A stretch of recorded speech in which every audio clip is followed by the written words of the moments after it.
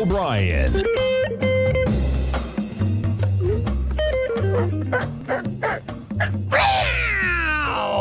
Welcome, folks. This is Tom O'Brien at TFNN. We go 5 days a week. We go 7 hours a day. We go 24 hours a day on the internet at TFNN.com. Always remember, folks, whatever you think about, you bring about. Whatever you focus on grows. Hope everyone's having a great day, safe day. Let's make it a great night, folks. Surrender and let go of the past. This is a cool card, man. Whatever life takes away from you, let it go. When you surrender and let go of the past, you allow yourself to be fully alive in the moment. Letting go of the past means that you can enjoy the dream that is happening right here, right now. Market-wise, let's take a look at it out here. We have the Dow Industrials up 106. Nasdaq's up 243. S&Ps are up 40. Gold contract down $17.20, trading at $18.41 an ounce. You got silver down 36 cents, $21.45 an ounce. Light sweet crude down $3, $99.98 a barrel. Notes and bonds. The 10-year note up 19 ticks, trading 118.25. The 30-year up a full point plus 22 ticks, laying out here at 138.20. And King Dollar. King Dollar is trading up 224 ticks at 103.84. The euro is at 105, the yen's at 130.38, and the British pound is at 123 to 1 US dollar. Our phone number is 877-927-6648. Give us a call, folks. Want to know what's going on in your world. In the world of the S&Ps, let's take a look at them. What do you have? Okay, so you take a look at the SPY. Your price projection on the SPY was 394. We got 394. 394 is out here today. A rejected lower price out here today. Bottom line is that, yeah, we'll see whether I can get a bounce going, meaning up to like 411. You're at 402 right now. That being said, I want to show you something here. We take this. This is the actually, well, let me go through the NASDAQ first. This is the actual most dangerous place that we're actually in with this bounce. Because my take here, the larger take, is that your next stop down here is going to be like at the 377. Because what you have is this. Actually, where's 366? Right there, huh? I can do it. Okay, so I talked about the aspect of these ABC structures. You get a 1 to 1, a 1 to 0.382, 1 to 50, right? So what the problem here is, looking at the SPY, is when we go over to the NASDAQ hasn't reached its ABC structure on the way down.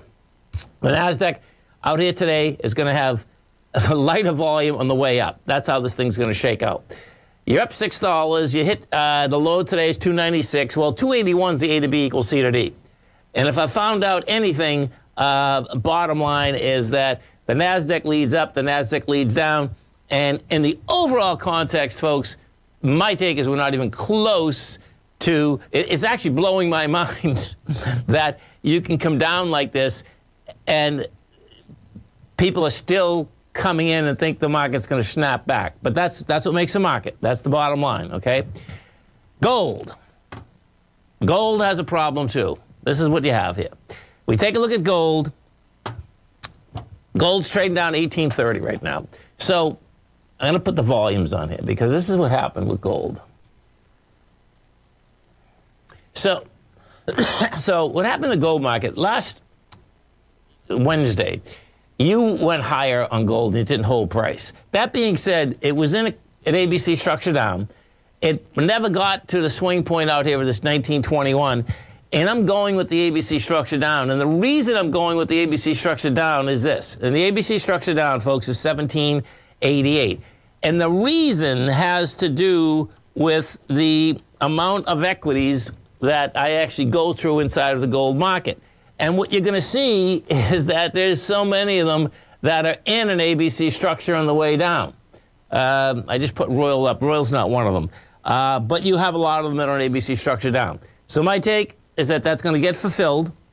More than likely, that is going to be getting fulfilled when the market takes its next leg down. And I suspect what this is going to be all about is when we bring this over to the US dollar, this is going to be a move that the markets are not anticipating.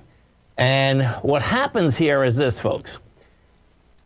If, in fact, this dollar breaks and makes that run for 121, what will happen, and you can almost hear the Fed, wasn't the Fed, it was Janet Yellen and the Fed. Okay, they're all getting a little bit nervous right now.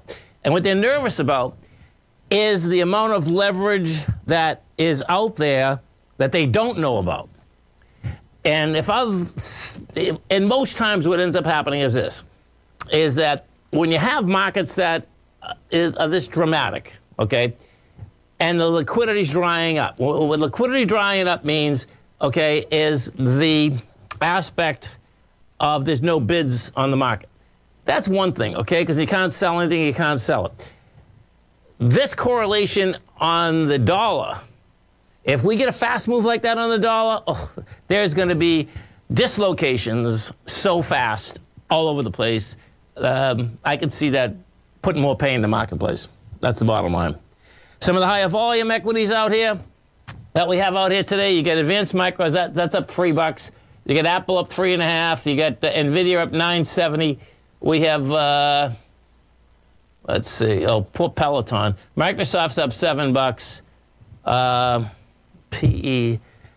Peloton, I think, let's just look at this for a second, because this might be an ABC down out of business. And that would totally make sense, because when you think about how many of those machines that we've seen in the trash for how many years, right? I'm not talking about Peloton machines. I'm talking about every type of, exercise machine that you can think about. So, no, it's not an ABC down. Okay.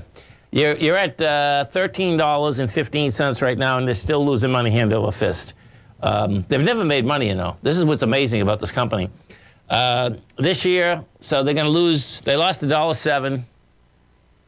They took in $964 million and lost $1.07. They lost every single year, yet the market basically brought that up to sky-high levels. Pretty wild, man. There's no doubt about it. Let's go over to the S&Ps and just see, looking at these S&Ps, what they want to do coming into the close. Because you've had the S&Ps today as high as 4,065.